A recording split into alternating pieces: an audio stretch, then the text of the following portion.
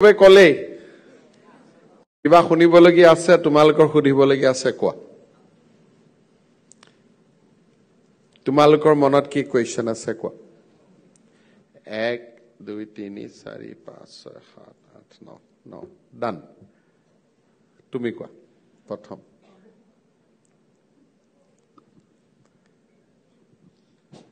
Sir নমস্কাৰ মোৰ নাম ৰত্নম হাজৰিকা মই নাৰায়ণপুৰ লখিমপুৰৰ পৰা আহিছো মোৰ প্ৰশ্নটো অৱশ্যে আমাৰ এতিয়া ৰাজ্যখন ভাৰতৰ ভিতৰতে 5খন শ্ৰেষ্ঠ ৰাজ্য হিচাপে গঢ়ি তুলিবলৈ অশেষ আগবাঢ়ি গৈছে তাৰ কাৰণে মই চৰকাৰখনক অশেষ ধন্যবাদ জ্ঞাপন কৰিছো কিন্তু মোৰ প্ৰশ্নটো হ'ল যে আজিকালি বহুতো লোকে বা বহুতো ছাত্ৰ ছাত্ৰীয়ে আমাৰ অসমত পঢ়া বাদেও বাহিৰৰ দেশত পঢ়াটো বাহিৰৰ ৰাজ্যত পঢ়াটো বেছি মানে গুৰুত্বপূৰ্ণ বুলি ভাবে আৰু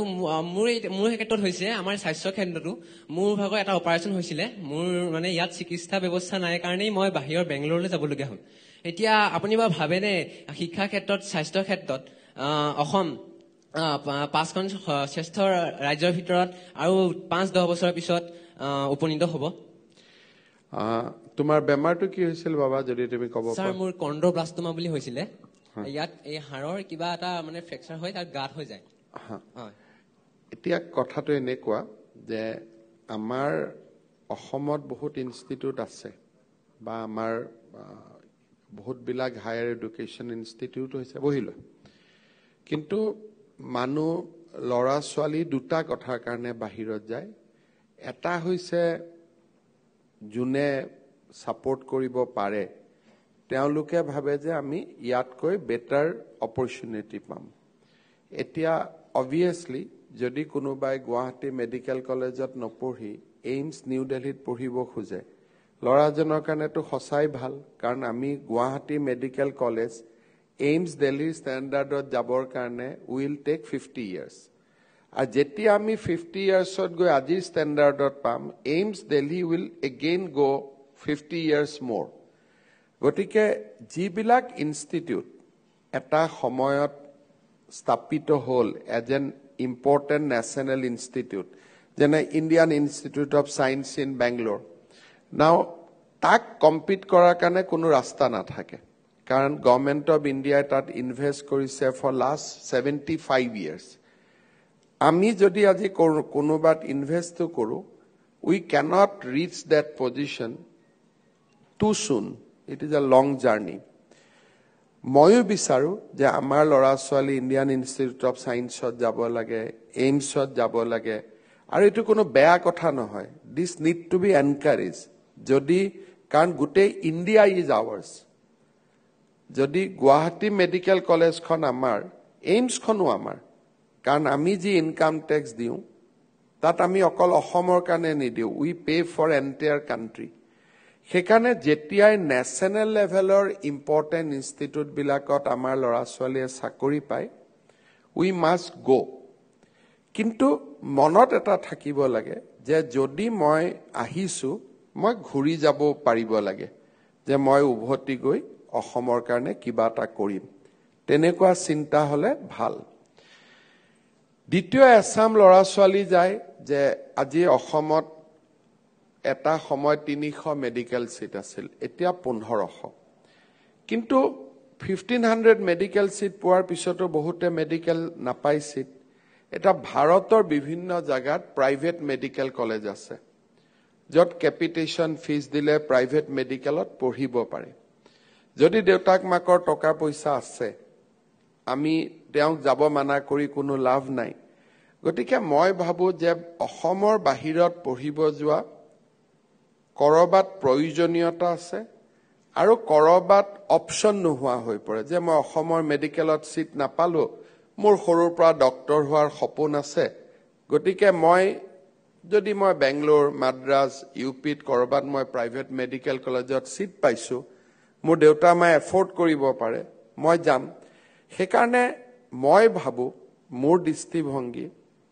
যে আমি কোট পঢ়িছো হেতু ডাঙৰ কথা নহয় কাৰণ আমাৰ অসমৰ কলেজবিলাক খালি হৈ নাথাকে যেনে আজি এনেকুৱা নহয় যে 10 জন ল'ৰা বাহিৰত মেডিকেল পঢ়িব যোৱাৰ কাৰণে আমাৰ গুৱাহাটী মেডিকেলত সিট খালি হৈ আছে বা ডিব্ৰুগড় মেডিকেল কলেজত সিট খালি হৈ আছে এটো নহয় আফটাৰ এক্সহস্টিং যে আমি যিমান ল'ব পাৰো লোৱাৰ পিছত কোনোবা যদি বাহিৰলৈকে যায় তাত ক'বলগীয়া নাথাকে কিন্তু আমি আজি জানি ভাল পাম যে আজিকালি আমাৰ অসমত বহুত মানুহ পঢ়িব আহে তোমালোকে এইকেইদিন IIT গুৱাহাটীত থাকিলা তোমালোকে তাত কিমান অসমীয়া দেখা পালা আৰু কিমান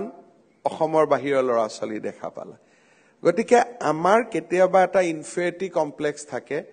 আমি যোৱাখিনি দেখা পাইছো আমাৰ ইয়াত আহাখিনি আমি দেখা পোৱা নাই আজি গুৱাহাটী মেডিকেলত প্ৰত্যেক বছৰে পোষ্ট গ্ৰেজুৱেটৰ পৰা MCHৰ পৰা MBBS লৈকে পঢ়িবৰ কাৰণে প্ৰত্যেক বছৰে নট লেছ দেন 50 ষ্টুডেন্টস আহে আজি ডাউনটাউন ইউনিভাৰ্চিটিত যদি আমি যাওঁ গোটেই ভুটানৰ ল'ৰা দি ভৰ্তি হৈ আছে অৰ্থাৎ আজি আমিও যেনেকে আমি অসমত মানুহক এট্ৰেক্ট কৰিছো আমাৰ ইয়াৰ পৰাও গৈছে আৰু মই ভাবো যে আজি যিকোনো অসমৰ লেভেলৰ ষ্টেট যিমান আছে সেইবিলাকৰ তুলনাত এতিয়া অসমৰ একাডেমিক গ্ৰোথটো বহুত বেছি number of university number of medical college number of engineering college যিটো স্পেচিয়েলাইজ ট্ৰিটমেণ্ট লাগে কিছুমান ৰেয়াৰ ডিজিজেছ বুলি কোৱা হয় ৰেয়াৰ ডিজিজেছ ট্ৰিটমেণ্ট দিবৰ কাৰণে গভৰ্ণমেণ্ট হস্পিটেলবিলাক ইকুইপ নহয় তাৰ মেইন কাৰণ হ'ল আজি যদি মই খুব ৰেয়াৰ ডিজিজ এটা মই ট্ৰিট কৰিব লাগে তাৰ কাৰণে মই এটা ইনফেকশ্যনলেছ এটা ICU দিব লাগিব এটা ইনফেকশ্যনলেছ মই মেডিকেল এটা হস্পিটেল বনাব লাগিব গুৱাহাটী মেডিকেল কলেজত প্ৰত্যেক দিনাই মানুহৰ ফুটফল হয় 15,000 উইথ এটেণ্ডেণ্ট এণ্ড পেচেণ্ট 15,000 মানুহে কিবা নহয় কিবা এটা লগত ইনফেকশ্যন কেৰি কৰি লৈ যায় সেইকাৰণে ৰেয়াৰ ডিজিজেছ ট্ৰিটমেণ্ট কৰাৰ কাৰণে আমাৰ গভৰ্ণমেণ্ট হস্পিটেলবিলাকত বহুত অসুবিধা আছে কিন্তু তাৰ মাজতো কিডনি ট্ৰান্সপ্লান্ট হাৰ্ট ট্ৰান্সপ্লান্ট বিভিন্ন প্ৰচিডিউৰ আমাৰ অসমত হয় আৰু অসমৰ হেলথ সেক্টৰ আজি ইণ্ডিয়াৰ টপ 5-6 সিস্টেমৰ ভিতৰত পৰে কম্পিটিশনটো হৈছে প্ৰাইভেটৰ লগত তুমি কোন হস্পিটেলত গৈছিলা তো Narayani hospital but you have not gone to the medical college of Karnataka মানুহে ফটক কৰি কম্পেয়াৰ দিয়ে নাৰায়ণ হস্পিটেল আৰু গুৱাহাটী মেডিকেল কলেজ দুটা apple and orange comparison Guwahati medical কলেজত কোনবা ট্ৰিটমেন্ট নকৰি যদি কৰ্ণাটকৰ গভৰ্ণমেণ্ট মেডিকেল কলেজত ট্ৰিটমেন্ট কৰিব যায় তেতিয়া আমি বুজিম যে আমাৰ ষ্টেণ্ডাৰ্ডটো কবাত তলত আছে যি বাঢ়িছে নাৰ্ছিং হোম বাঢ়িছে তাৰ অপচনটো এইটোৱে যে অসমতো আমি তেনেকুৱা ডাঙৰ হস্পিটেলবিলাক আনিব লাগিব এতিয়া আপলো আহিছে নাৰায়ণ হৃদয়ালয় আহিছে আৰু মই ভাবো যে বহুত বেছি পাৰ্থক্য নাই আমাৰ আজিকালি হেলথ সিটি আপলো গুৱাহাটী নাৰায়ণ হৃদয়ালয়ত আমি টপ লেভেলৰ ট্ৰিটমেন্ট আজিকালি গুটেই দিব পাৰো কিন্তু অসমত এছাম মানুহ আছে আপলো হস্পিটেলত যায় নাৰায়ণ হৃদয়ালয়ত যায় then they compare Guwahati Medical College যদি গুৱাহাটী মেডিকেল কলেজতো কোনবাই নাৰায়ণ হৃদয়ালয়ৰ দৰে ফিজ দিব পাৰে কোনোবাই যদি আমাক আপলোৰ দৰে ইয়াতো যদি ফিজ দিব পাৰে তেতিয়া আমি তেনেকুৱা ডক্টৰ ইয়াত আনি ৰাখিম বাট সমস্যাটো হৈছে যে নাৰ্ছিং হোম আৰু গভৰ্ণমেণ্ট মেডিকেল কলেজৰ মাজত কেতিয়াও কম্পেয়াৰ নহয় তাত 300 মানুহ থাকে 400 মানুহ থাকে গেটত ক'ব যে এজন এটেণ্ডেণ্টৰ লগত এজনে যাব পাৰিব তেওঁলোকে মানি চলে আমি ইয়াত যদি গেটত কওঁ যে এজনৰ লগত এজন এটেণ্ডেণ্ট যাব লাগে মানুহে কাজিয়া কৰি দিব সব বেষ্ট হৈছে অসম কিমান আগবাঢ়িছে আমি যদি চাব খোজো কেতিয়াবা কলকাতাৰ গভৰ্ণমেণ্ট মেডিকেল কলেজ উৰিষ্যাৰ গভৰ্ণমেণ্ট মেডিকেল কলেজ বিহাৰৰ গভৰ্ণমেণ্ট মেডিকেল কলেজ বিলাকত গলে আৰু গুৱাহাটী মেডিকেল কলেজত এদিন আহিলে আমি বুজি পাম যে আমাৰ ৰাজ্যখন কিমান আগবাঢ়ি গৈছে মই মাজে মাজে গৈ থাকো আৰু মই কলকাতা বিহাৰ মই সাউথ ইণ্ডিয়াৰ লগত কোৱা নাই ইষ্টাৰ্ণ ইণ্ডিয়াৰ যিমান মেডিকেল কলেজ আছে তাৰ ভিতৰত অসমৰ মেডিকেল কলেজ বেষ্ট আৰু বেষ্টটো নহয় সুপাৰ বেষ্ট বুলি কলেও ভুল কৰা নহয় গতিকে আমি কেতিয়াও মনত ইনফেৰিটি ৰাখিব নালাগে যে আমি পিছ পৰি আছো বুলি আৰু আমি সদায় এগ্ৰেছিভ হ'ব লাগে মই তোমাৰ কথাটো পুনতে মানি ললোহেঁতেন তুমি যদি মোক ক'লাহেঁতেন যে ছাৰ গুৱাহাটী মেডিকেলৰ ট্ৰিটমেণ্টটো নাপালো কৰ্ণাটকৰ গভৰ্ণমেণ্ট মেডিকেল এখনত গৈ ট্ৰিটমেণ্ট লৈ আহিলো So we should not compare a private nursing home with a government medical college. This is a apple and orange comparable. বহুত মানে মুকু কয় এই এপলত গলো ইমান ভাল দেখি আহিলো এপলৰ গৈ দেখিলে নহব দিল্লী ৰাম মনোহৰ লোহিয়া হস্পিটালত যাব লাগিব that is a government medical college আৰু ইয়াত আমাৰ নাৰায়ণ আৰু এপলো হস্পিটাল গুৱাহাটীৰ প্ৰতিযোগিতা হ'ব নাৰায়ণী আৰু এক্সেল হস্পিটালৰ কম্পিটিশন হ'ব নাৰায়ণী আৰু হেলথ সিটিৰ কম্পিটিশন হ'ব আমি নাৰায়ণীৰ লগত কম্পিটিশন নকৰো বা কৰিব নোৱাৰো because we cannot charge 5 lakhs 10 lakhs to against a patient next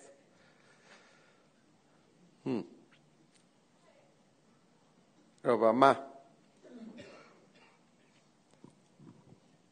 Namaskar sir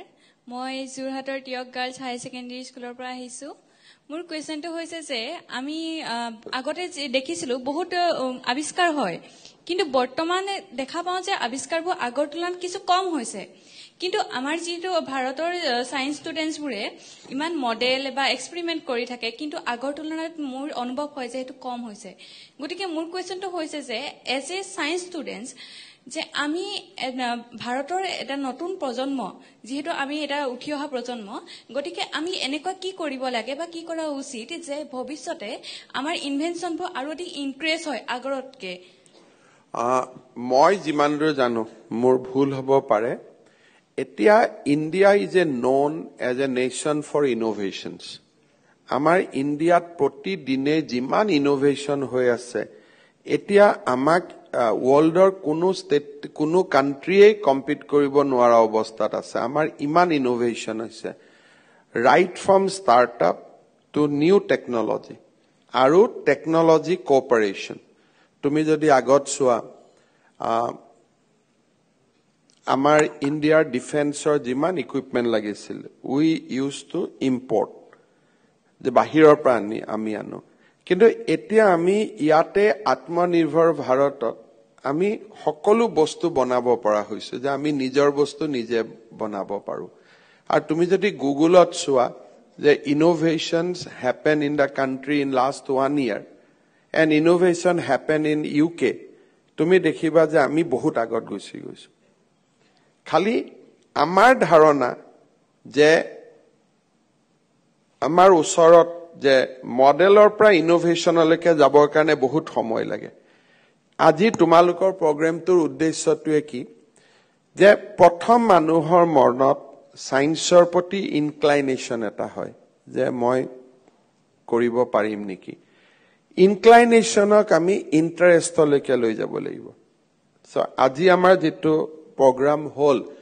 তোমালোকে বিভিন্ন জায়গাত তোমালোকে সায়েন্সৰ ষ্টুডেন্ট বিজ্ঞানৰ প্ৰতি তোমালোকৰ আকৰ্ষণ আছে এতিয়া আকৰ্ষণৰ পৰা আমি তোমালোকক বিজ্ঞানৰ অনুৰাগী কৰিব খুজিছো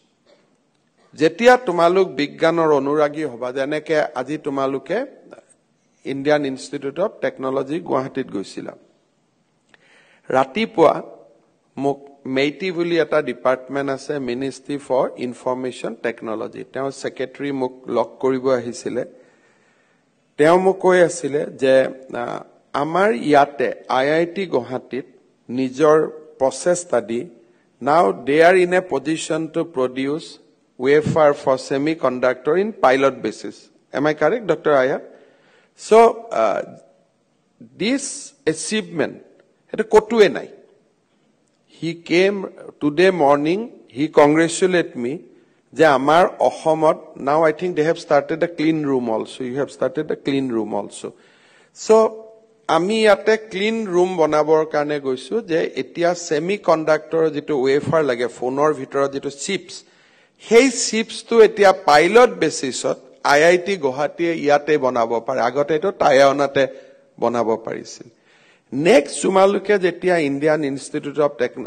সায়েন্সত মই কৈছো লয়াক তো তোমালোকক বেংগলোৰৰ ইণ্ডিয়ান ইনষ্টিটিউট অফ সায়েন্সত লৈ যাব লাগে তেতিয়া তোমালোকে দেখিবা যে ভাৰত বহুত আগুৱাই গৈছে নাও উই আৰ জায়ান্ট আমি এটা বহুত ডাঙৰ নেশন হয় অটল ইনোভেশন লেবৰ পৰা আৰম্ভ কৰি ষ্টাৰ্টআপৰ পৰা ভেঞ্চাৰ কেপিটেলৰ পৰা আৰ্টিফিশিয়াল ইন্টেলিজেন্সৰ পৰা আমাক এতিয়া কোনেও নোৱাৰে আগতকৈ আমি কেনেকৈ পাৰিছো এটা সময়তে আমি চন্দ্ৰায়নো উৰাইছো এটা সময়তে আমি গগনায়নো উৰাইছো এতিয়া ইয়াতে মিস্টাৰ ৰাও আছে তোমালোকৰ লগত স্যাটেলাইট দি এই মুহূৰ্তত আমি পিন পইণ্ট কৰি তোমাৰ ঘৰত মায়ে কি কৰি আছে এখিনিও আমি কৈ দিব পাৰো and all these are our innovation our indigenous innovation এতিয়া আমি ফ্লাইট বনাব পাৰো হেলিকপ্টাৰ বনাব পাৰো আনকি যিখন ওয়াৰশিপ বুলি কয় সাবমেৰিন ইন্ডিয়ান নেভেল ওয়াৰশিপ আগতে আমি ৰাছিয়াৰ পৰা লৈছিলো এই বছৰ আমি ইন্ডাক্ট কৰিছো INS Vikrant which is indigenously built warship কোনো কাৰোৰ পৰা আমি টেকনলজি লোৱা নাই আমাৰ কেৰালাত আমাৰ যেটো কোচিন ইয়াৰ্ড আছে they have prepared the indigenous warship যিখন আগত ৰাছিয়াৰ বাদে কোনেও নোৱাৰিছিল গতিকে যিখন দেশত নিউক্লিয়াৰ হ'ব পাৰে যিখন দেশত সোলাৰ ৰুফটপ ব্যাটাৰি সোলাৰ কিমান ইনোভেশন ইন্ডিয়াত হৈছে আমি নিজেও বুজি নাপাওঁ সেইকাৰণে মই প্ৰত্যেক মিটিংতে কৈ থাকো যে আমাৰ অসমৰ লৰা ছোৱালী আমি বহল পৃথিৱীখন জানিবৰ কাৰণে এতিয়া আমাৰ সময় নহলে আমি পিছ পৰি যাম the very idea যে তোমাৰ মগজুত আছে যে ইনোভেশন কমিছে তাৰ মানে কি আমি আমাৰ কাখত দেখা নাই সেইকাৰণে আমি কমা বুলি ভাবিছো কিন্তু India is now super power ইন্ডিয়াত প্ৰতিটো দিনতে hundreds of innovations are taking place আজি মই ৰাতিপুৱাৰে কথা কৈছো মোক মইতো যোৱাও নাই মই খুধাও নাই just now I have asked Dr. Iyer whether it is true or not. So this morning, Secretary Meiti came and he congratulated me for this clean room technology you have brought. So, bahut kam hoise. Hekane tumalukor soku jate mukoli hoy. Tar kane ei program to. So, aji IIT dekhila next tumaluke Indian Institute of Science ho jaba, Bangalore gole ISRO to ebar jabo pariba. Then you will see that আমি বন্ধ ধৰণা picketing কৰি থাকোতে আমাৰ কাখৰ মানুহবোৰ কিমান আগুৱাই গল আমি এটা জেনাৰেশন এটা যেতিয়া আমি ওয়েস্ট কৰি পেলালো এটা দশক আমি আমাৰ লৰা ছোৱালী এই বেলেগ বেলেগ কামত হুমাই আমি নিজকে এটা বেলেগ লেভেলত লৈ গলো ভাৰতৰ আন ষ্টেট বিলাক বহুত আগুৱাই গল সো সেই কাৰণে এনেকুৱা আমি প্ৰগ্ৰাম কৰিছো যাতে তোমালোকৰ ধাৰণা বিলাক হলনি হ'ব পাৰে Thank you, sir. Hello sir मेरा नाम अर्पणा दे है और मैं प्रागज्योतिष कॉलेज शांतिपुर से हूँ ओके सर मैंने कभी भी ये मतलब मैंने बहुत सर्च करने का कोशिश किया है एंड मुझे इन पर्सन मैं कभी किसी से पूछ नहीं पाई and I am very lucky and blessed कि मैं आपसे यहाँ पर लाइव इंटरेक्ट कर पा रही हूँ सर मैं ये पूछना चाहती हूँ कि AI लर्निंग जो है सर हम पहले मतलब हम लोग मतलब जैसे कि क्लास 8, 9, 10 से है हम लोग तब से कैसे शुरू कर सकते हैं जैसे कि सर क्लास 10 में जब मैं थी मैंने ट्राई किया था कि मैं AI लर्निंग जो है वो कहीं से सीख पाऊँ अपने साइट्स पे स्ट्रीट्स पे तो सर वहाँ मैं गई थी बट वहां जाके बोलते हैं कि नहीं ये अभी तक यहाँ पर इम्प्लीमेंट नहीं हुआ है इट विल टेक टाइम तो सर ऐसा कब टाइम आएगा जब हम लोग ये इम्प्लीमेंट करके हम लोग सीख पाए जल्दी और अलग अलग टाइप का चीज हम बना पाए एंड असम को आगे लेके जाके पाए एक्चुअली ऐसा है कि जो सॉफ्टवेयर का नॉलेज होता है वही जाके AI ये एक पार्टिकुलर टेक्नोलॉजिकल लाइन है जैसे हम अगर पहले कंप्यूटर का नॉलेज होना चाहिए कंप्यूटर का बाद हमें सॉफ्टवेयर बनाना सीखना चाहिए या मोर देन उधर से ये हमारा आगे रास्ता निकालता है AI, 3D computing, machine learning. So these are the things which surrounded around the internet or surrounded among the new internet technology. Etia yate university bilakor jitu amar IT department ase tate we get to know aru ami tate hikibo paru hum log sikh sakta hu hamara engineering colleges mein हमारा universities में जहां जहां IT department है यहां में introduction हो जाते हैं लेकिन इसका थोड़ा नेक्स्ट लेवल जाने का हम लोग अभी थोड़ा तेजपुर यूनिवर्सिटी में शुरू हो चुका है थोड़ा IIT में तो है ही तो ये एक सब्जेक्ट स्पेसिफिक ले जाने के लिए हम लोग भी अभी कोशिश कर रहा हूं, लेकिन पहले आपको सॉफ्टवेयर का ऊपर इंटरेस्ट होना पड़ेगा, तभी जाके पहले तो कंप्यूटर से जाके आपको सॉफ्टवेयर, फिर रास्ता आगे खुल जाएगा। तो इसीलिए आपको इस सीखने में कोई प्रॉब्लम नहीं है, खाली आपका इंटरेस्ट और इंटरेस्ट से आपको आगे बढ़ने का रास्ता भी मिल जाएगा। अब there are many institutes where you can learn about AI. It is no longer a very, ये कोई छुपा हुआ सब्जेक्ट अभी नहीं है। हाँ, good evening sir, myself Rishikesh बरा, मैं जोरहाटर পৰা আহিছো, जोरहाटर तियकत থাকো, কিন্তু মই পঢ়ো নকছাৰী হায়াৰ ছেকেণ্ডাৰী স্কুলত। মই ক্লাছ 10 লৈকে CBSE স্কুলত পঢ়িছিলো, ইংলিছ মিডিয়াম। কিন্তু মই এটা কথা কৈ সুখী হৈছো যে মই এতিয়া এখন অসম চৰকাৰৰ আমাৰ কাউন্সিলৰ, আসাম হায়াৰ ছেকেণ্ডাৰী এডুকেশ্যন কাউন্সিলত মানে এখন চৰকাৰী স্কুললৈ গৈছো। মই কাৰণ বিশ্বাস কৰো যে আমাৰ যোনটো চৰকাৰী স্কুলৰ শিক্ষক শিক্ষয়িত্ৰী, তেওঁলোকৰ জ্ঞানৰ পৰিসৰ মানে বহুত বিশাল। তেওঁলোকে কিছুমান কথা এনেকুৱা জানে যেটো আমি প্ৰাইভেট স্কুলত আমি শিকিবলৈ অলপ অকমান জটিল হয় আমাৰ কাৰণে। আমি তেনেকুৱা ক্ষেত্ৰত আমি মোবাইল চাব লাগে, আমি কিবা ইউটিউবত চাব লাগে বা কিবা এডুকেশ্যন প্লেটফৰ্মলৈ যাব লাগে। কিন্তু মোৰ প্ৰশ্নটো হৈছে যে আমি এখন চৰকাৰী স্কুলত পঢ়ি বহুখিনি সুবিধা পোৱা নাই, মানে শিক্ষাগুৰুসকলে আমাৰ দিবলৈ চেষ্টা কৰে, কিন্তু মই অনুভৱ কৰো যে কিছু ক্ষেত্ৰত তেওঁলোক অলপ বিফল হৈছে, কাৰণ আমাৰ চৰকাৰী স্কুলত কিছু সুবিধা নাই। আৰু এনেকুৱা হৈছে যে আমাৰ চৰকাৰী স্কুলত বহু ল'ৰা ছোৱালীৰ মানে শিকিবলৈ ধাউতি নাইকিয়া হৈছে। তেওঁলোকে অকল যে মোবাইলৰ আজিকালি ইনষ্টাগ্ৰামত ৰিল চাই থাকে বা কোনো পৰ্যায়ে মানে তেওঁলোকে ইনোভেশ্যনৰ কথা নাভাবে। চ' গতিকে এনেকুৱা ক্ষেত্ৰত আমাৰ চৰকাৰী স্কুলবিলাকত আমি কি মানে ব্যৱস্থা ল'ব পাৰো, যাৰ ফলত আমাৰ মানে যোনটো হিউমেন ৰিচোৰ্চ হয় সেইটো এনহেন্স কৰিব পাৰো আমি, আৰু যাৰ ফলত মানে আমাৰ দেশৰ উন্নতি হয়। চোৱা, আমাৰ অসমত যিমান মানৱ সম্পদ আজিৰ দিনত সৃষ্টি হৈছে তাৰ 80% গভৰ্ণমেণ্ট স্কুলৰ পৰাই হৈছে। ইয়াতে গভৰ্ণমেণ্ট স্কুলবিলাকত কি হয়, তাতে স্কেল থাকে। তুমি আজি বিজ্ঞান পঢ়িব যাব খুজিছা, গভৰ্ণমেণ্ট স্কুলত আমি তোমাকো জাগা দিব লাগিব, আৰু গভৰ্ণমেণ্ট স্কুলত এনেকুৱা ল'ৰাকো জাগা দিব লাগিব যোনে ৰিল চাই থাকে। কাৰণ আল্টিমেটলি গভৰ্ণমেণ্ট মানে সকলোৰে। সো গভৰ্ণমেণ্ট স্কুলবিলাকত হয় কি, কাকো আমি ৰাস্তাটো বন্ধ কৰিব নোৱাৰো। যদি মই প্ৰাইভেট স্কুল হলোহেঁতেন, তেতিয়াহ'লে মই ক'লোহেঁতেন এই বছৰ মই 20টা ল'ৰা এডমিশ্যন দিম, আৰু এই 20টা ল'ৰা মই ভাল 20টা ল'ৰা চাই, যেনেকে এতিয়া আমাৰ নগাঁৱত ৰামানুজম আছে, তো গোটেই মেট্ৰিকত ভাল ৰিজাল্ট কৰা ল'ৰাবিলাকে গৈ তাতে গোট খাইগৈ। কিন্তু গভৰ্ণমেণ্ট কলেজ এখনত, গভৰ্ণমেণ্ট স্কুল এখনত আমি এইটো কৰিব নোৱাৰি। It has to B open for everything. ST reservation থাকিব, চিডিউল কাষ্ট থাকিব, OBC থাকিব, স্পৰ্টছ থাকিব, কালচাৰ থাকিব, লগতে ইলেকশ্যন খেলাও ল'ৰা ছোৱালী থাকিব, জেনেৰেল কাষ্টটো থাকিব, তাৰ মাজত দিব্যাংগও থাকিব। চ' it is a inclusive campus. Government college স্কুলবিলাক হ'ল ইনক্লুচিভ কেম্পাছ। ইয়াতে টিচাৰসকলৰ ওপৰত ডিপেণ্ড কৰে যে তেওঁলোকে যিজন ল'ৰাক সম্ভাৱনা দেখিছে তেওঁক পিক কৰি তেওঁৰ লগত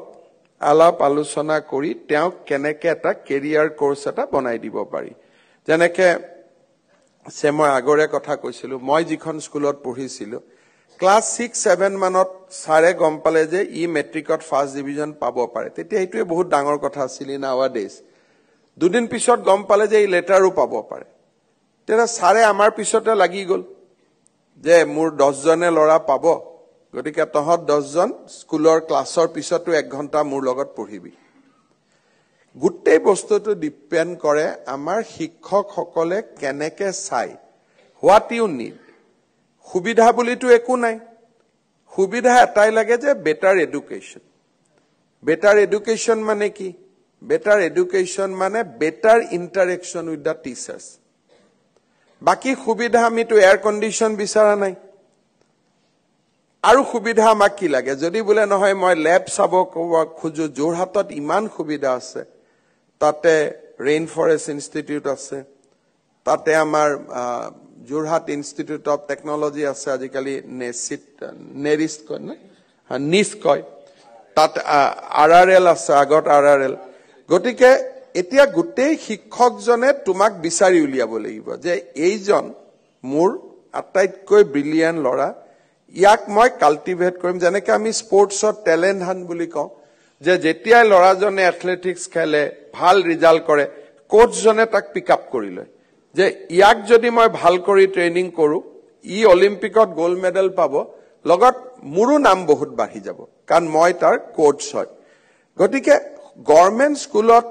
সুবিধা আৰু অসুবিধাৰ একো কথা নাই। উই recruit the best teacher available in the market.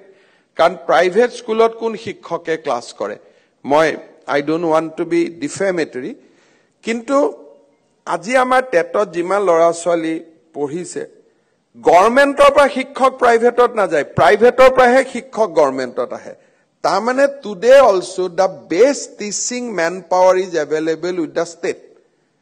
খালি প্ৰশ্ন হয় প্ৰাইভেটত থাকিলে দিনে ৰাতিয়ে কাম কৰিব লাগে, আমাৰ ইয়াত কামটো অলপ কম কৰিলে হয় বুলি বহুতে নকৰে, বহুতে এনাৰ্জি খৰচ নকৰে। মই ভাবো তোমালোকৰ দৰে যেতিয়া ডিমাণ্ডিং ষ্টুডেণ্ট হ'ব, যে ছাৰ আমি আগত যাব খোজো, আমাক আপুনি টাইম দিয়ক, আমাক আপুনি এটেনশ্যন দিয়ক, নিজে নিজে পৰিৱৰ্তন হৈ যাব। এতিয়া যদি এটা মেথছৰ চিলেবাছ এজন টিচাৰে 40% কৰি থৈ দিয়ে, মেট্ৰিকত ষ্টুডেণ্টজনে নম্বৰ নাপায়, তেতিয়া ষ্টুডেণ্টজনে বা গোটেই ষ্টুডেণ্ট ইউনিয়নে আহি শিক্ষকজনক নকয় যে ছাৰ আপুনি আমাক 40% কিয় চিলেবাছটো কমপ্লিট কৰিলে, 100% যদি কৰি দিলেহেঁতেন, মইতো অংকত 70 নাপালোহেঁতেন, মই 100 পালোহেঁতেন। আমাৰ গভৰ্ণমেণ্ট স্কুলৰ গাৰ্জেন আৰু গভৰ্ণমেণ্ট স্কুলৰ ষ্টুডেণ্ট এখেতসকলৰ যেতিয়া পিয়েৰ প্ৰেছাৰ বাঢ়িব স্কুলখনৰ ওপৰত, তেতিয়া নিজে নিজে স্কুলখন ঠিক হৈ যাব। কাৰণ মইতো চিয়ৰ ডন বস্কোৰ টিচাৰ এজনতকৈ গভৰ্ণমেণ্ট স্কুলৰ শিক্ষকজন বেছি ইণ্টেলিজেণ্ট, কাৰণ নহলেতো তেওঁ ডন বস্কোতে থাকিলেহেঁতেন, তেওঁ গভৰ্ণমেণ্টত নাহিলেহেঁতেন। আৰু যোৰহাটত আজি ইমান সুবিধা আছে, টোকলাই ৰিচাৰ্চৰ পৰা, ৰেইন ফৰেষ্ট ইনষ্টিটিউটৰ পৰা, RRLৰ পৰা, ক'ত এক্সপ'জাৰৰ কাৰণে নিব নোৱাৰি। You can see everything in and around Jorhat. You don't have to come to Guwahati. Jorhat gives all the facility. Agriculture University আছে, biotechnology lab আছে, Jorhatot কি নাই। গতিকে মইতো ভাবো যে সুবিধাৰ একো অসুবিধা নাই। তিনটা বস্তু লাগে, গাৰ্জেন সকলৰ প্ৰেছাৰ লাগে গভৰ্ণমেণ্ট স্কুলৰ ওপৰত, ষ্টুডেণ্ট সকল ডিমাণ্ডিং হ'ব লাগে, আৰু তেতিয়া টিচাৰজনেও ৰেচিপ্ৰকেট কৰিব বাধ্য হৈ যাব। বাকি সুবিধা ইন টাৰ্মছ অফ কিবা ডন বস্কোত কিবা সুবিধা আছে আমাৰ ইয়াত নাই, মই তেনেকুৱা নাভাবো। সুবিধাৰ এটাই অসুবিধা যে কৰবাত হয়তো এয়াৰ কণ্ডিশ্যন বাছ আছে, আমাৰ এয়াৰ কণ্ডিশ্যন বাছ নাই, কৰবাত এয়াৰ কণ্ডিশ্যন ক্লাছৰুম আছে, আমাৰ এয়াৰ কণ্ডিশ্যন ক্লাছৰুম নাই। কিন্তু পৃথিৱীত যিমান চাইণ্টিষ্টৰ মই নাম পাইছো, কোনো চাইণ্টিষ্ট এয়াৰ কণ্ডিশ্যন ৰুমৰ পৰা আজিলৈকে জন্ম হোৱা নাই। তোমালোকে IIT প্ৰফেচাৰসকলক লগ পাইছা, right from Dr. Iyer to everybody you ask question where they study. Either they study in a government school or from a very humble school, even if it is a private. Goenka wala wo wala AC se koi pass nahi kiya hai. Bukate podu mulai. Next. Car mic to di dia. Another 4-5. তাৰপিছত এখন ডিষ্ট্ৰিক্টৰ student খিনি ইয়াত আহিব, মই সেইখন ডিষ্ট্ৰিক্টৰ ষ্টুডেণ্টৰ লগত একেলগে ফটো এখন উঠিম, ডিব্ৰুগড়, তিনচুকীয়া এনেকে, সো ডেট হ'ব सर। Good evening sir. हाँ सर, मैं इंद्रोनिल हूँ, मैं काछार डिस्ट्रिक्ट में रहता हूँ। मेरा क्वेश्चन ये है कि असम में आर्किटेक्चर रिलेटेड स्कूल्स या कॉलेजेस नहीं है, तो मतलब वो कब तक इम्प्लीमेंट होंगे या कब तक आएंगे, या किसी और स्टेट में आसाम के लिए कोई कोटा है या नहीं? हमारे आसाम के लिए कोटा है बहुत सारे कॉलेज में, जैसे जे स्कूल ऑफ आर्किटेक्चर वगैरह में भी एक समय कोटे थे। आज का सिचुएशन मेरा बहुत मालूम नहीं है, मैं एक बार खबर करके बताऊंगा। लेकिन हम लोग अभी जो अहमदाबाद में school of planning and architecture है, इसका एक ब्रांच आसाम में खोलने के लिए कोशिश कर रहा हूं। मेरा लगता है कि अगले 2 साल में ये मेटेरियलाइज हो जाएगा। सर अभी कोई कोटा कोई स्कूल में कोटे भी होगा। मैं मैं आपको बता दूंगा, आपका एड्रेस वगैरह मैं रख लूंगा, मैं कांटेक्ट करके बता दूंगा. Thank you sir.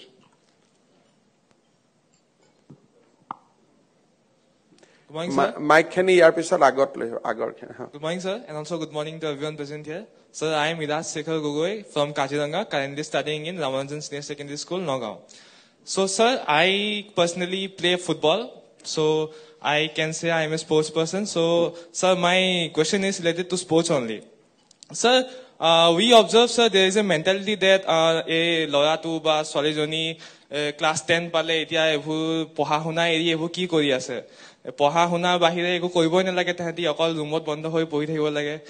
10ৰ পাছত চান্স পাব, 11 পাব, তেতিয়া পুৰা যি কৰিব মন আছে কৰিব পাৰে. আৰু তাৰপিছত যেতিয়া আমি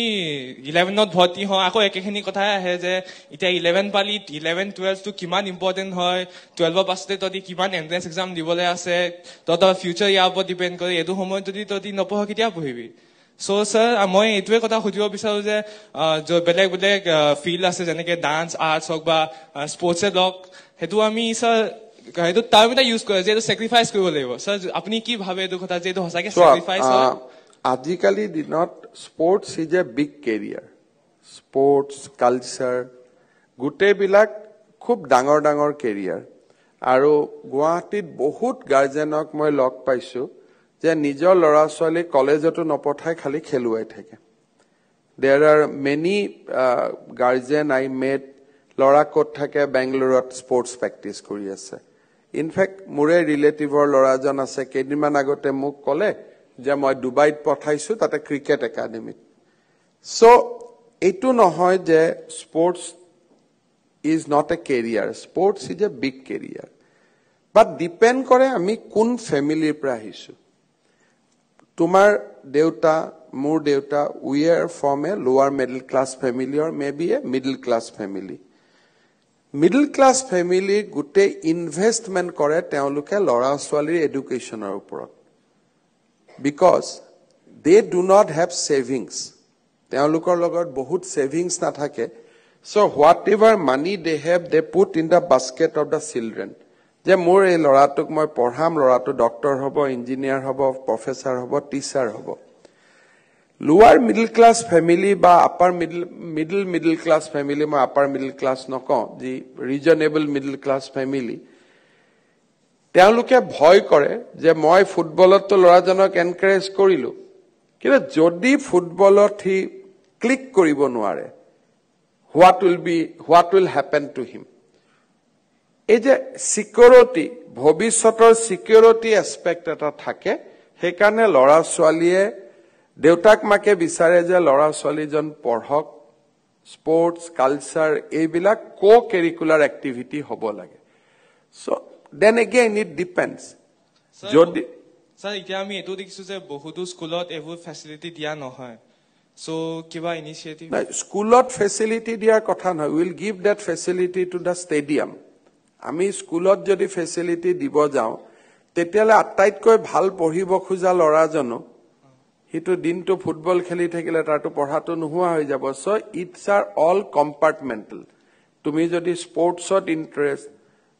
you can come to Guwahati, you can come to Nagaon, you will come to stadium. কিন্তু এজন ক্লাছত 100টা ল'ৰাৰ ভিতৰত স্পৰ্টছ কেৰিয়াৰ হিচাপে লোৱা ল'ৰা 5টা থাকে. 5 জনৰ কাৰণে যদি আমি স্কুলখন স্পৰ্টছ কৰি দিওঁ তেলে এই স্কুলখনৰটো তাৰ যিটো এইমছ এণ্ড অবজেক্টিভ আছিল এইটো ডিফিট হৈ যাব. ৰামানুজমৰ মেইন অবজেক্টিভটোৱে হৈছে যে better human resource in academics. Sports is not there as ফাৰ as I know. তেওঁলোকৰ চাৰ্টাৰত promotion of sports is not part of there charter. So if you are interested in sports and if your parents support in you in sports, then you have to come to a sports academy. Ramanujam is not your destination. Kyo baki aji bilak Ramanujamor paise sob to doctor engineer hobo kane rokhi ase hoy na? Ki hobo? Oh, astrophysicist. So they are aiming high. Je ami kintu footballer hom boli Ramanujamot to kunu na jay. As far as I know. So I think, you should talk to your parent, and if they feel that yes, you are playing good, sports can be a career for you, Then so can they go parallel because there is a health factor also coming? In government academic institute and private academic institute, sports has a limit. We say it is a co-curricular activity to maintain physics, maintain physical activity, physical thing. Government school bilag ba private academic institution cannot be a sports school. Their academics will be the main. Sports and culture will be co-curricular activity. Lora janok jodi hi porhi thake tar brain eto vitamin napabo gotike ratipua godhuli khelibo olo volleyball khelibo football khelibo but professional players or karne government schools are not destination tar karne sports school bilakot jabo lagibo ar tumi jodi kiba specific khel tumar ase deuta mak kotha pati lole ajikali football academy ase cricket academy ase karate academy ase chess academy ase table tennis academy ase badminton academy ase then you have to go to a thematic institute kino ramanujamot moi tu nabhabu you will get food for that football thing that will be very difficult mur monot jitu ahe but then again you can talk to your principal or director.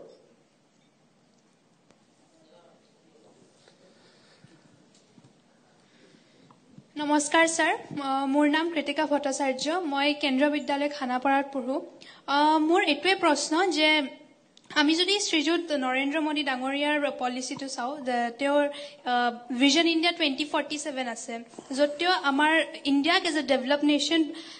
প্ৰতিষ্ঠিত কৰিব বিচাৰে with a $30 trillion economy মই জানিব বিচাৰো যে আপোনাৰ অসমক লৈ এনেকুৱা আপোনাৰ অসমক লৈ ভিজনটো কি তাৰে কিছুমান কেন্দ্ৰবিন্দু যদি আমাৰ লগত শেয়াৰ কৰিব পাৰে আমি প্ৰথমটো সদায় আমি কৈ থাকো যে আমাৰ ষ্টেটৰ যেটো পটেনশিয়াল আছে we should be among the first 20 first then we should be among 15 first then we should be among 10 then we should be among 5 আমাৰ যেটো ভিজন আছে যেনেকে মোদী ডাঙৰীয়াই $30 ট্ৰিলিয়ন $5 ট্ৰিলিয়ন ইকনমি কথা কৈ আছে আমি অসমত বিচাৰি আছো যে by 2029 we should be a 10 lakh crore economy aji today we are an economy of 5,67,000 crore next year we will become 6,43,000 crore so in a short term I want to make Assam an economy of 10 lakh crore so if Assam economy become 10 lakh crore then we started contributing positively to the Indian economy. As of now, our state is a dependent state. If you look at all the markers, we are below national average. So below national average mane, ami ekhon nirbhorshil rajyo. Jeti ami above national yardstick gusi jam, then we will be a contributory state. So সেই কাৰণে আমাৰ গুটেই লক্ষ্যটো হৈছে যে by 2020 29 30 Assam should be above the national average whether it is a health education sports innovation culture startup any sector instead of a dependent state we should be a contributory state and so far we are going great. Last 3 years is a very good journey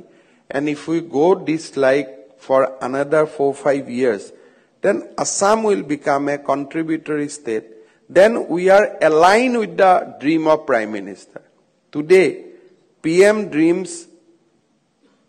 we are not contributing towards his dream rather we are hampering his dream we are negatively contributing to his dream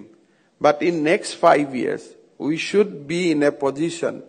that where we contribute to his dream positively and that is our idea. Sir, মোৰ আৰু এটা সৰু প্ৰশ্ন আছিল sir মই যেনেকৈ কেন্দ্ৰীয় বিদ্যালয়ত পঢ়ি আছো তাতে অসমীয়া ভাষাটোত যোনটো গুৰুত্ব হয় এটো বহুত কম দিয়া যায় ক্লাছ 6 ৰ পৰা আমি ষ্টাৰ্ট কৰো অ আ হস্যই দীৰ্ঘই পঢ়া ষ্টাৰ্ট কৰো সেই ক্লাছ 6তে যোনটো জাৰ্নি ষ্টাৰ্ট হয় ক্লাছ 6তে আমাৰ শেষ হৈ গ'ল 7-8 লৈ আমি আৰু অসমীয়া নপঢ়িলো পিছে মোৰ মা দেউতা বহুত উৎসাহী আছিলে অসমীয়া ভাষাটোক লৈ সো মই আগৰ পৰা অসমীয়া ভাষাটো অধ্যয়ন কৰি আছিলো আৰু মোৰ ককাও প্ৰয়াত ডক্টৰ প্ৰমোদ চন্দ্ৰ ভট্টাচাৰ্য তেওঁ অসমীয়া ভাষাৰ এজন eminent personality বুলি ক'ব পাৰি সো মই বাৰু হেনেকুৱা এটা এনভায়ৰনমেন্ট এটা পালো পিছে মোৰ লগৰ বহুত লৰা ছোৱালী এটোলৈ প্ৰাউড হয় যে তাহাতে অসমীয়া ভাষা ক'ব নাজানে বা লিখিব নাজানে আপোনাৰ হেতুক লৈ মতামত কি আৰু কি চেঞ্জ আনিব লাগে সিস্টেম কেন্দ্ৰীয় বিদ্যালয় বিলাকত সাধাৰণতে হ'ব লাগে কি যে ৰিজনেল ল্যাঙ্গুৱেজৰ ওপৰত তেওঁলোকৰ ফোকাস থাকিব লাগে কিন্তু হিন্দী আৰু ইংলিছৰ ওপৰত তেওঁলোকৰ ফোকাস বেছি থাকে ইভেন ইন নবোদয় বিদ্যালয় আমি তেওঁলোকৰ লগত কথা পাতি থাকো যে আপোনালোকে এটা সাবজেক্ট অসমীয়া কম্পালসৰি কৰক কিন্তু তেতিয়া কোৰ্স এটা বাঢ়ি যায় কাৰণে many guardians are reluctant যে আমাৰ ষ্টুডেন্টৰ ওপৰত বোজাটো বাঢ়িব there are certain issues যেনেকৈ আমাৰ অসমৰ বহুত ইংলিশ মিডিয়াম স্কুলতো অসমীয়াটো ভাল কৰি নপঢ়ায় আমি চেষ্টা কৰি আছো যাতে ক্লাছ 10ত জুনে পৰীক্ষা নিদিয়ক জোৰ প্ৰায় নিদিয়ক কিয় আসামিজ এজ এ সাবজেক্ট এটা যাতে তেওঁলোকে পৰীক্ষা দিব পাৰে আৰু এতিয়া প্ৰাইম মিনিষ্টাৰেও ৰিজনেল ল্যাঙ্গুৱেজ বিলাকৰ ডেভেলপমেন্টৰ ওপৰত বহুত গুৰুত্ব দিছে ইয়াত অকনমান কেন্দ্ৰীয় বিদ্যালয় বিলাকৰ লগত আমাৰ কাম কৰিবলগীয়া আছে আমি কৰিম কিন্তু এটা কথা মই নিজে ভাবো যে আমাৰ এনভায়ৰনমেন্টটোৱে অসমীয়া এনভায়ৰনমেন্ট যিবিলাক লৰা ছোৱালী এবিলাক কয় যে মই প্ৰাউড কৰো অসমীয়া নাজানো আই থিংক এবিলাক এটা ব্ৰেড থাকে ইয়ং এজত কথা কয় তেনেকুৱা ভাল লাগে কিন্তু with the age they also realise that we did a mistake by not learning Assamese আমাৰ নিজৰ ভাষাটো নাজানি মই মিস্টেক কৰিছো আমাৰ ঘৰৰ পৰিবেশটো দেউতাক মাকৰ ৰেসপন্সিবিলিটি বেছি বাঢ়ি যায় যে লৰা ছোৱালীটোক মই যদি ইংলিশ মিডিয়ামত পঢ়াইছো অসমীয়াটো মই ঘৰত পঢ়াম কাৰণ নিজৰ ল্যাঙ্গুৱেজটোক বাদ দিটো কোনো মানুহ ডাঙৰ হ'ব নোৱাৰে সেইকাৰণে এই ক্ষেত্ৰত আমি আৰু এফৰ্ট কৰিব লাগিব আৰু এটো ক্ষেত্ৰত আই থিংক উই উইল ডু মোৰ নমস্কাৰ স্যাৰ মই হিমাংশু ওজা মই মাজুলীৰ পৰা আহিছো মোৰ প্ৰশ্নটো হৈছে যে আমি প্ৰায় দেখিছো যে বেলেগ ৰাজ্যৰ ভাৰতৰ বেলেগ ৰাজ্যৰ তুলনাত অসমত ষ্টাৰ্টআপৰ সংখ্যাটো কম মই বেলেগ ৰাজ্যৰ কথা কওঁতে ইষ্টাৰ্ণ ষ্টেট বা নৰ্থ ইষ্টাৰ্ণ ষ্টেটৰ কথা কোৱা নাই সো ইয়াত মানে ভাৰত চৰকাৰ কেন্দ্ৰীয় চৰকাৰ যেহেতু ষ্টাৰ্টআপৰ বৃদ্ধিৰ কাৰণে পদক্ষেপ লৈছে অসম চৰকাৰ কিবা তেনেকুৱা পদক্ষেপ লৈছে আমাৰ অসমত আমি ষ্টাৰ্টআপৰ ওপৰত বহুত কাম কৰি আছো আমাৰ বায়োটেকনলজি ফাৰ্ম পাৰ্কত ষ্টাৰ্টআপ আছে আমাৰ গুৱাহাটীত আমি আইআইএম কলকাতাৰ লগত লগ লাগি ষ্টাৰ্টআপ কৰাইছো আৰু আমি ট্ৰেইন কৰা বহুত ষ্টাৰ্টআপে এতিয়া ভেঞ্চাৰ কেপিটেল আৰু প্ৰডাকচন ষ্টেজলৈকেও যাব পাৰিছে মই অসমৰ ইউনিভাৰ্চিটি বিলাকৰ লগতো কথা পাতি আছো যাতে প্ৰত্যেকটো ইউনিভাৰ্চিটিতে ষ্টাৰ্টআপ ইনকিউবেশনৰ কাম আৰম্ভ হয় বাই this time you go to university তাতে বহুত বিলাক ষ্টাৰ্টআপৰ এনভায়ৰনমেন্টটো বাঢ়িব আৰু বঢ়োৱাৰ কাৰণে প্ৰয়োজনীয়তা আছে কাৰণ আমি এমপ্লয়ি হোৱাৰ পৰিৱৰ্তে উই ক্যান বি এমপ্লয়াৰ যদি আমি ভাল ষ্টাৰ্টআপৰ লগত ইনভলভ হ'ব পাৰো সো উইল ৱৰ্ক মোৰ অন দ্যাট নমস্কাৰ স্যাৰ মই লক্ষ্য কলিতা মই মাজুলীৰ পৰা আহিছো মোৰ এটা প্ৰশ্ন আছিল স্যাৰ যে আমি এতিয়া দেখিছো যে অসমৰ বিভিন্ন ধৰণৰ বহুত ছাত্ৰ ছাত্ৰী বিজ্ঞান মনস্কতাটো বাঢ়িছে কিন্তু তেওঁলোকৰ আগ্ৰহ থাকিলেতো অৰ্থনৈতিক কাৰণ হওক বা আন কিবা কাৰণ হওক তেওঁলোকে বিজ্ঞান বিভাগটো ল'বলৈ সমৰ্থ নহয় মোৰো ক্লাছ যেতিয়া 3ৰ পৰা মই 11লৈ আহিছিল তেতিয়া মোক দেউতাই মোক অৰ্থনৈতিক কাৰণত মোক আৰ্টছ ল'বলৈ কৈছিলে কিন্তু মই তেওঁৰ বিপৰীতে গৈ পেলাই মই সায়েন্স লৈছো এই ক্ষেত্ৰত আমাৰ ষ্টুডেন্টৰ দায়িত্ব কি আৰু আপোনালোকে এই ক্ষেত্ৰত কি কৰিব পাৰে মই নাজানো তোমাৰ দেউতাই আৰ্টছ আৰু সায়েন্সৰ কথাটো কিয় ক'লে কাৰণ আমাৰ অসমতো 11-12 এডুকেশনটো আমি কমপ্লিট ফ্ৰী দিও সায়েন্স আৰু আৰ্টছৰ মাজত কষ্টৰটো কোনো ডিফাৰেন্স নাথাকে এটো তুমি দেউতাক খুদিবাচোন যে সায়েন্সত কি অতিৰিক্ত খৰচৰ কথা তেওঁ বুজিলে কাৰণ মইতো জানাতটো 11-12ত 2 লাখ টকাৰ তলত যাৰ ফেমিলি ইনকাম উই গিভ ফ্ৰী এডুকেশ্যন আৰু সায়েন্সও আমাৰ অসমত ঘৰৰ ওচৰতে কলেজত পায় আজিকালি সায়েন্স ষ্ট্ৰীম ইমান বঢ়াইছো আমি লাষ্ট 3-4 ইয়াৰ্ছত আমি more than 50 কলেজত নতুনকৈ সায়েন্স ষ্ট্ৰীম দিছো আৰু আজি অসমৰ প্ৰত্যেকখন জিলা বা মহকুমাতে সায়েন্সৰ কলেজো আছে সেইকাৰণে মই ভাবো যে তেওঁৰ কিবা বেলেগ চিন্তা আছিল তোমাক লৈ ইকনমিটোৰ কাৰণে হ'ব নালাগে কাৰণ আমাৰটো আৰ্টছত পঢ়িলে টকা কম লাগিব সায়েন্সত পঢ়িলে টকা বেছি লাগিব তেনেকুৱা কথাটো নহয় there must be some other reason কিবা বেলেগ কাৰণ হ'ব পাৰে তুমিতো এটা তুমি সায়েন্স পঢ়োতে তুমি কিবা ফিজ দিছা নেকি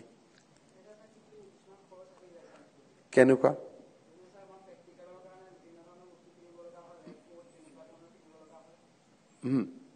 দেনে কিমান টকা হ'ব বছৰত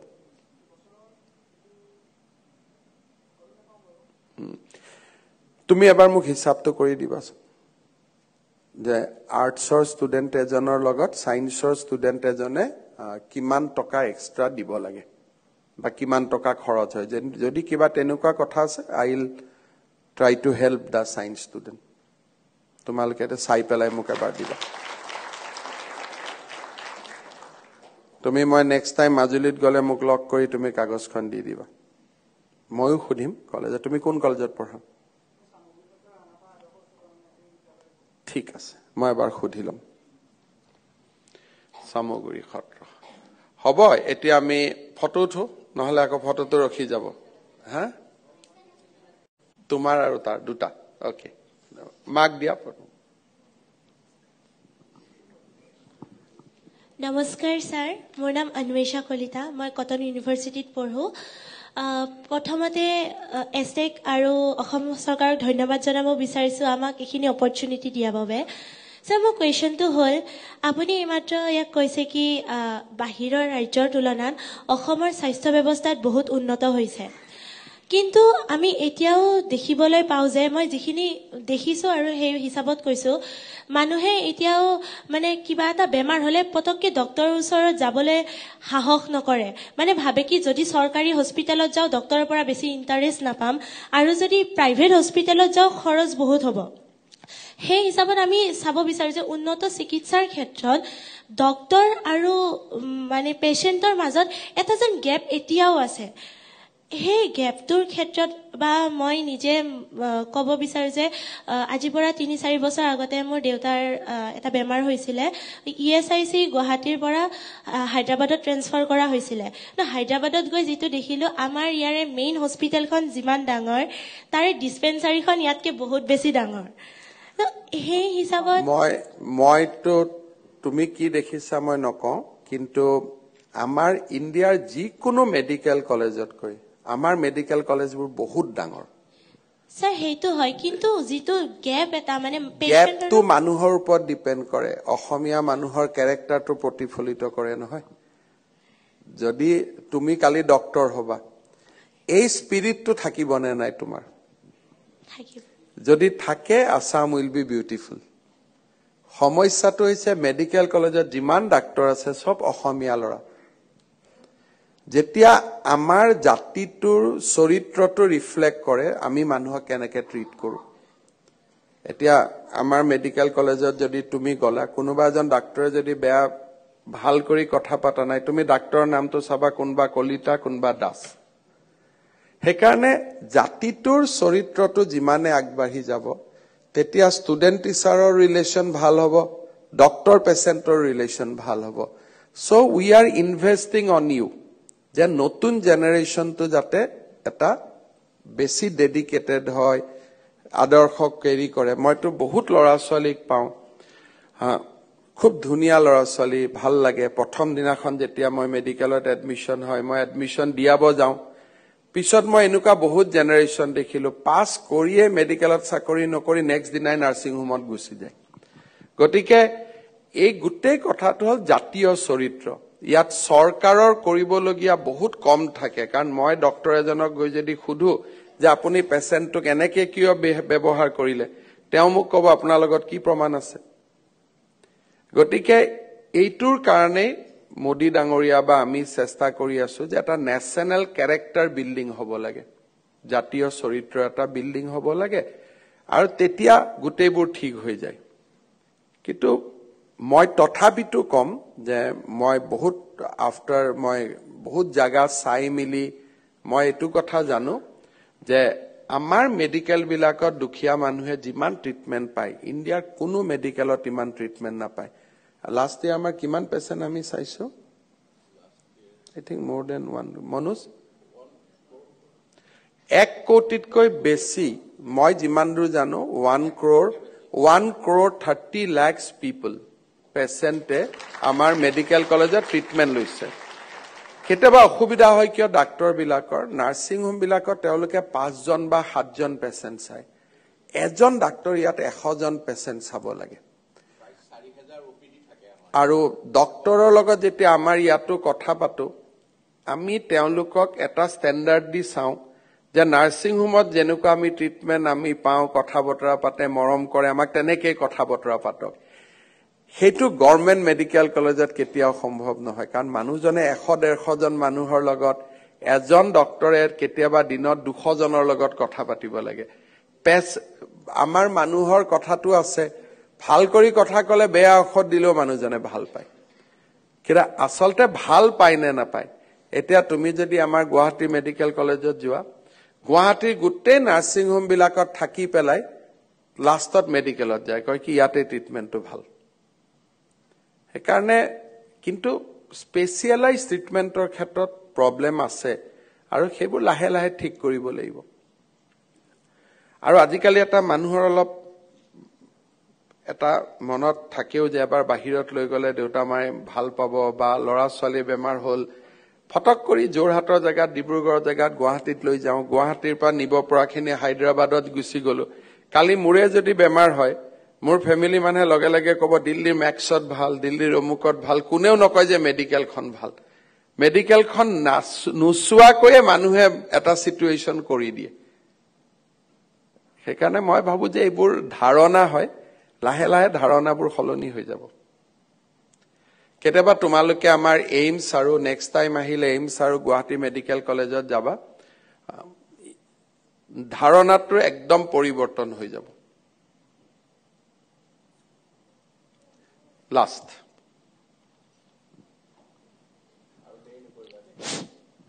গুড ইভিনিং ছাৰ,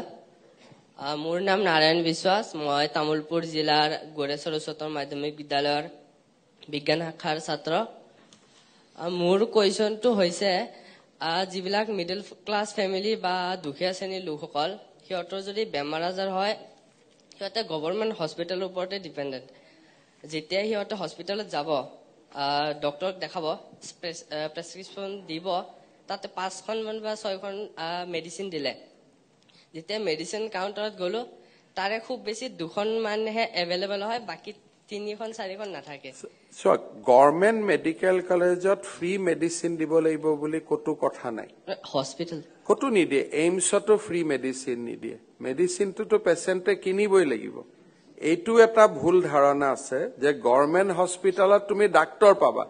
গভৰ্ণমেণ্ট হস্পিটেলত ফ্ৰী মেডিচিন দিব লাগে বুলি কথাটো নাথাকে। কাৰণ এটা ডক্টৰে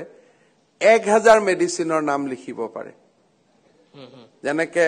মোৰে আজি বেমাৰ হৈ আছে, ৰাতিপুৱা মূৰটো ঘূৰাই আছে, এজন ডক্টৰৰ তাত গলে তেওঁ এটা নাম লিখিব, আৰু এজন ডক্টৰৰ তাত গলে তেওঁ এটা নাম লিখিব, কাৰণ মূৰৰ বিষৰ ঔষধে আছে 1000টা। কোনজন ডক্টৰে কোনটো ঔষধ লিখিব সেইটোতো কোনেও গম নাপায়। সেইকাৰণে আমি কৰো কি, মানুহক আমি এতিয়া আয়ুষ্মান অসম, আয়ুষ্মান ভাৰতৰ কাৰ্ড দিছো। যদি হস্পিটেলত এডমিট হয় তেওঁলোকে আপ টু 5 লাখ টকালৈকে ফ্ৰী ট্ৰিটমেন্ট পাব। কিন্তু মানুহে ডক্টৰ বিচাৰি যাব লাগে হস্পিটেলত, ঔষধ বিচাৰি গলে সেইটো চেটিছফাই কোনেও কৰিব নোৱাৰে। ঔষধটো ফাৰ্মাচীৰ পৰাই কিনিব লাগিব। মানে স্যাৰ যেনেকে ডক্টৰে ফেচিলিটি কৰি দিলে, ঔষধ কেইটামান দিলে বা গোটেইখিনি দিয়াৰ সুবিধা কোনেও দিব নোৱাৰে। মই কলো নহয়, তুমি সায়েন্স পঢ়ি আছা না, তুমি যেতিয়া ডক্টৰ হব, তুমি যদি ডক্টৰ হোৱা তোমাৰ তাত পেচেণ্ট যাব, ডক্টৰজনক কোনো গভৰ্ণমেণ্টে বাধ্য কৰিব নোৱাৰে যে পেটৰ বেমাৰ হলে তুমি এইটো মেডিচিনে লিখিবা। তেওঁৰ মনত যি আহে, পেচেণ্টৰ কাৰণে তেওঁ সেইটো ঔষধে লিখি দিব আৰু সেইটো ঔষধ সেইটো সময়ত মেডিকেলত থাকিবও পাৰে নাথাকিবও পাৰে সেইকাৰণে আমি হস্পিটালত দিল্লীৰ এইমছ আছে বা ইণ্ডিয়াৰ মেডিকেল কলেজ আছে কতো ফ্ৰী মেডিচিন নিদিয়ে আমি ইমানটোৱে ফ্ৰী মেডিচিন দিও যে লগে লগে যদি এজন মানুহ এক্সিডেন্ট হল মানুহজনৰ হাৰ্ট এটেক হৈ গল লগে লগে ট্ৰিটমেন্টৰ কাৰণে যিখিনি মেডিচিন বুলি কওঁ সেইকাৰণে আমি লিষ্টে লিখো লিষ্ট অফ এসেনশিয়াল মেডিচিন মাত্ৰ 85 বিধ মেডিচিন থাকে আমাৰ ডিস্ট্ৰিক্ট হস্পিটালত মেডিকেল কলেজত 220 বিধ মেডিচিন থাকে যোনে মানুহক মৃত্যুৰ পৰা বচাবৰ কাৰণে ইমিডিয়েটলি কাম কৰে বাকি মেডিচিনটো আমি হস্পিটালত গলে ফাৰ্মাসিৰ পৰা কিনিব লাগিব সেইকাৰণে মানুহৰ মনত ধাৰণা আছে যে গভৰ্নমেন্ট হস্পিটালত আমি ফ্ৰী ডাক্তৰো পাম ফ্ৰী মেডিচিনো পাম তেতিয়ালে 1.5-2 লাখ মেডিচিন আমি কিনি ৰাখি থব লাগিব কাৰণ কোনজন ডক্টৰে কি মেডিচিন লিখে কোনেও নাজানে হেতু কাৰণে আজিকালি নতুন বস্তু হৈছে জেনেৰিক যে কোনোবা যদি মানুহে ভাবে যে মই এইবিলাক ডক্টৰে লিখা মেডিচিন নাখাও মই জেনেৰিক মেডিচিন খাম সেইকাৰণে প্ৰধানমন্ত্ৰী ডাঙৰীয়াই গোটেই ভাৰততে জন ঔষধি কেন্দ্ৰ খুলি দিছে তুমি যেতিয়া প্ৰেছক্ৰিপচনখন লৈ জন ঔষধি কেন্দ্ৰত যাবা ফাৰ্মাসিষ্ট জনে লগে লগে চাই তাৰ ট্ৰেড নামটো বাদ দি দিব তাৰ জেনেৰিক নামটো উলিয়াই তোমাক অতি কম দামতে মেডিচিনটো দি দিব সেইকাৰণে মোদী ডাঙৰীয়াই গোটেই ভাৰততে যাতে দুখীয়া আৰু মধ্যবিত্ত মানুহৰ কাৰণে সুবিধা হয় জেনেৰিক মেডিচিনৰ দোকানবিলাক খুলিছে জন ঔষধি কেন্দ্ৰ বুলি তাত কোৱা যায় ডক্টৰে যি প্ৰেছক্ৰিপচন লিখে আমি ভয় নোখোৱাকৈ জন ঔষধি কেন্দ্ৰত যাব লাগে জন ঔষধি কেন্দ্ৰত লগে লগে সেই ট্ৰেডমাৰ্কটোৰ এগেইনষ্টত আসল প্ৰপাৰ্টি থকা মেডিচিন কোনটো হেতু উলিয়াই দিয়ে আৰু হেতু খালেও বেমাৰ ভাল হৈ যায় কিন্তু ডক্টৰে লিখা যদি মেডিচিন আমি মেডিকেল কলেজত বিচাৰো আমি কোনেও নাপাওঁ দি হাৰি যাব লাগিব তেওঁলোকে গুৱাহাটী মেডিকেলত 300 জন ডক্টৰ থাকে 300 ডক্টৰে ডেইলি 100 মেডিচিনৰ নাম লিখে হেতুৱে কথা সেইকাৰণে গভৰ্নমেন্ট হস্পিটালত আমি সেলাইন দিলো পেইন কিলাৰ দিলো কোনোবা এজন মানুহৰ হাৰ্ট এটেক হলে লগে লগে হি ইনজেকশন দিলো ইমানে মেডিচিন গভৰ্নমেন্ট হস্পিটালত থাকে চলিয়ে ha you are the last year baba মোৰ এখন কাম আছে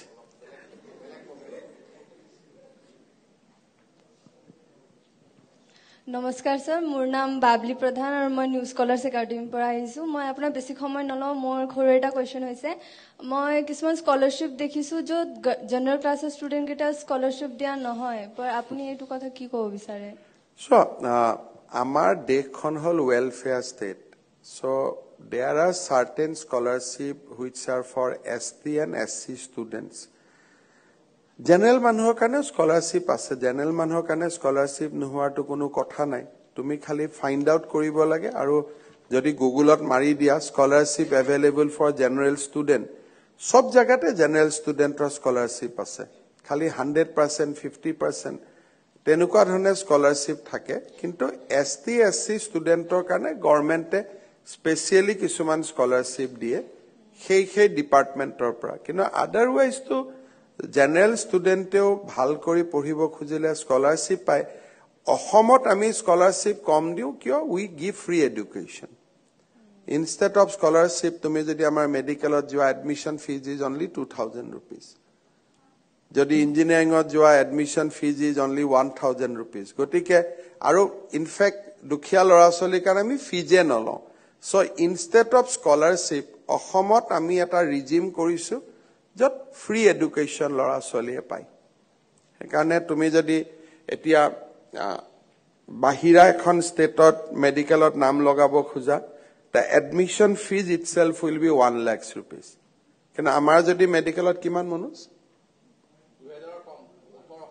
1200 টকা maximum we give medical admission at 1200 rupees so scholarship is inbuilt scholarship to আমি প্ৰথমতে লগাই থৈ দিও যাতে ফৰ্ম টম ফিল আপ কৰিব নালাগে you can get the scholarship inbuilt হেতুৱে কথা ইউ স্যাৰ সেইকাৰণে বহুতৰ মডেল থাকে কিছুমানে এডমিশন ফিজ 1 লাখ কৰে যে 1 লাখ এডমিশন ফিজ তাৰ পিছত কয় 100% স্কলাৰশ্বিপ ইমান মাৰ্কছত